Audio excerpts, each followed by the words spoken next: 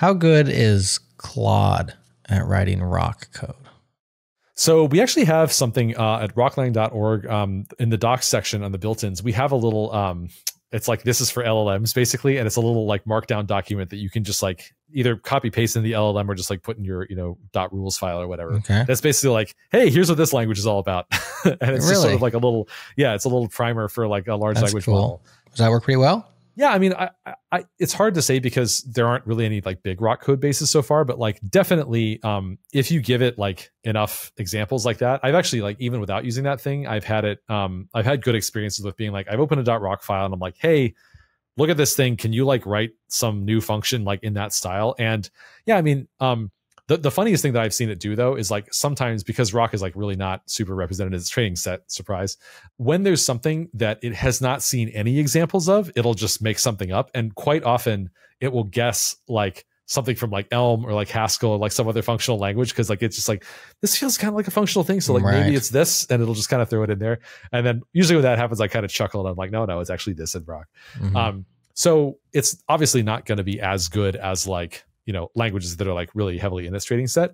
I actually view that as kind of like similar to the ecosystem thing where like historically, whenever you make a new programming language, people would always say like, well, no one will ever use this because it doesn't have the ecosystem of, gigantically popular language, A. And it's like, yeah, okay, but new languages do come up and exist. And like, they weren't there before. And then like Rust, for example, people would have said like, oh, well, nobody used Rust because it doesn't have the C++ ecosystem. It's like, yeah, but then like that happens over time. And it's the same thing with large language models. It's like, no one will use this because it's not in the training set. It's like, okay, I know. Like that's a downside at first. You have to like, when you're an early adopter, you're going to have to like deal with occasionally it hallucinates some Haskell in there. But in the same way that like the ecosystem is small at first, but over time it grows. And then that stops being a downside once you get a certain amount of adoption. And the trade-off is like, as an early adopter, you get to be a lot more of a like voice and participate, like a more prominent contributor to the community, because you got in early when it was, not the most polished. Right. I was speaking with Mads Torgerson recently. He's the lead designer on C#.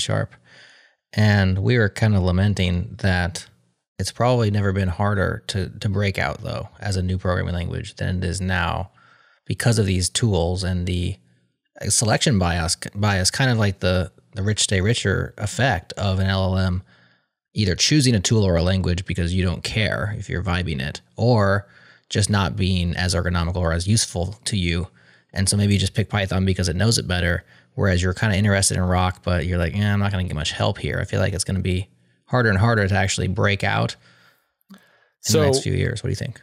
I thought that. My opinion on that has actually completely 180'd since I actually tried it. Well, let's hear it. Yeah. The experience that I had was like intuitively that makes sense, right? But so the experience I had is like as I mentioned earlier, we did recently as like several months ago, decide to rewrite the compiler in Zig. I had done some Zig, but I'd really not used it like super in anger for like a big code base before. So there was a lot of like learning that I had to do. What I found was that Zig, even though it's like a pretty niche language today, is plenty well represented in like Claude's data set that like you can just kind of jam on it. It doesn't really hallucinate. I have not seen any problems with like Claude 4, like having problems with that. But what's really great about it is that I know from plenty of years of experience of trying out new languages that there is always a ramp up period when you're trying a new language. That's always been a really significant downside, which is like, I don't know what character to type next. I know what I want it to do, but I don't know how to say that in this language. And when I hit that roadblock, I always have to go find documentation, but maybe there's like, it's like a weird symbol. And so I can't like Google for it effectively. And then like, oh, what part of the tutorial is going to talk about this thing? Or like, I know conceptually what I want to do, but I don't exactly know even like what to search for. I'm just like, I have this like thing that I want to do. And I know the language can do it. I just don't know how to do it.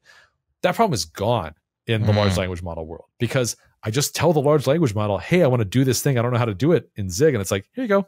I just wrote it for you in Zig. And I look at it and I'm like, I can guess what this code does. Like it looks like it does what I want. And if I want, I can now I know exactly what this code is. I can go look up the docs if I'm concerned about that. But it feels so much less choppy and like stumbling around in the darky to like get ramped up on a language compared to the old days when like we didn't have access to these tools. Like the new user experience, if it's, sufficiently represented in the data set, but even if it's not, like I said, you can help the model out with this thing. It feels so much easier to get into it. And the other big downside that I mentioned, like the historical thing that everyone always talked about, was the ecosystem.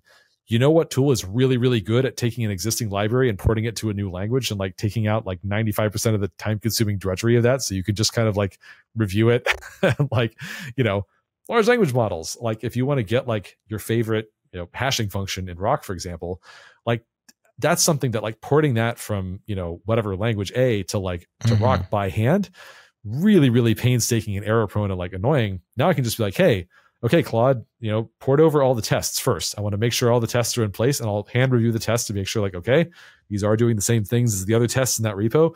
Great. All right, now start porting over the implementation. Oh, tests failed. Great. Go fix them. Like you have all the source code on both sides. The amount of time that it should take to bootstrap an ecosystem and like get it to a point where it's not going to be as big as, you know, like big long-standing ecosystems, but getting it to a point where ecosystem is not really a blocker for people and they can kind of like get into the language and like reach for hashing or whatever, you know, bug snag off the shelf, I think should be a lot faster. So putting those things together, I'm like, I actually think it might be easier than ever for like a new language to break out, especially because if you're like, I'm in this big code base that I have and I want to start using a new language, it's like easier than ever to start writing code in that language, like from a, you know, with the help of a large language model.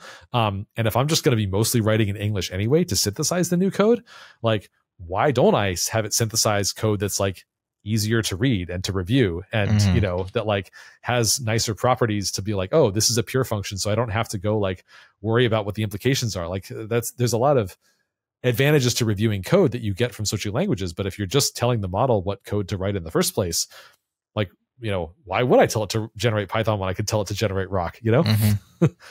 Gotcha. That's interesting. Yeah, I can definitely see that.